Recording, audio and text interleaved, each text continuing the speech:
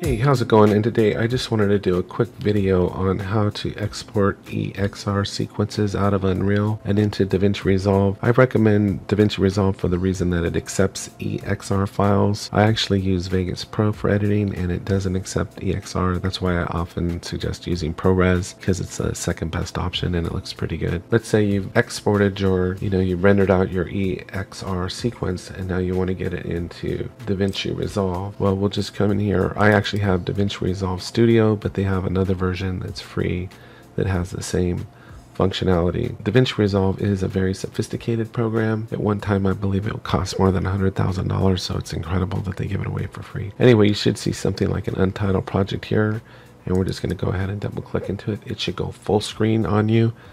One thing to know about DaVinci Resolve is that it is laid out very logically. You see that you've got these buttons on the side, so it starts with the media, goes to cut, edit, fusion, color, audio, Fairlight, and then delivering it. When it comes in though, it defaults on cut, and you might be thinking, well, how do I get to the media storage? Well, there's a number of ways you can do that. You can just click down here where it says media. Or if I come back to cut, you can also go to workspace and go to switch page and do it that way. Or let's say you're back on cut, the default screen, you hit shift 2, which is the hotcut key. So that's simple enough. Once you're on the media page, you simply go to the file where it's located. I put the EXR sequence into this folder 3. One thing it looks like DaVinci Resolve is doing new is it brings it in as a single, or it also brings it in as a full sequence. So be aware of that. This seems new to me. That's the initial first frame, and then this is, you can drag your playhead and see this is the animated one.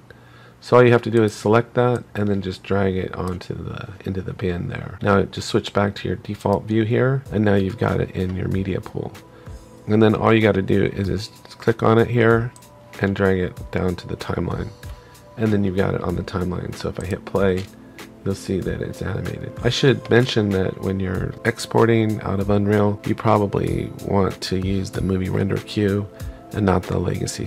I noticed that you don't get very good quality from the animation, and you also have anti-aliasing features and other things in the movie render queue, so you probably want to use the movie render queue. But anyway, this is how you get it in there, and then it's pretty intuitive from here. I mean, there's a lot of tutorials on where to go from here, but you basically have it in, and then you go through each one of these phases of editing, adding motion tracking, color correcting, adding audio, and then rendering out. But that's a full-fledged thing you gotta learn. So anyway, I hope you found this helpful. Take care, and I'll talk to you next time.